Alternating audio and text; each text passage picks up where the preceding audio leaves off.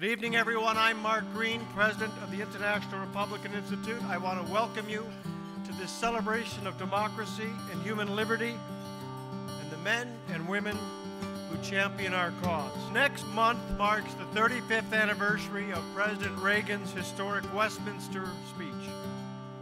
In his address, he proclaimed, "We must be staunch in our conviction that freedom is not the sole prerogative of a lucky few, but the inalienable and universal right of all human beings." I think we all agree, listening to the story of the ladies in white, their courage, their cause, their leadership. I'm sure that somewhere tonight, Ronald Reagan is looking down on us, smiling and nodding. I can't think of a single person, Bob, who has been consistent over time, speaks clearly, is listened to because he's suffered.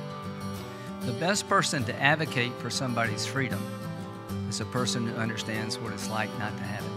The world is on fire. We are in a great deal of discord and unfortunately polarization, and the world that is on the verge of disintegrating from the bargain and the contract that we made following World War II of a new world order. And we are needed now more than at any time that I can recall in the last 70 years.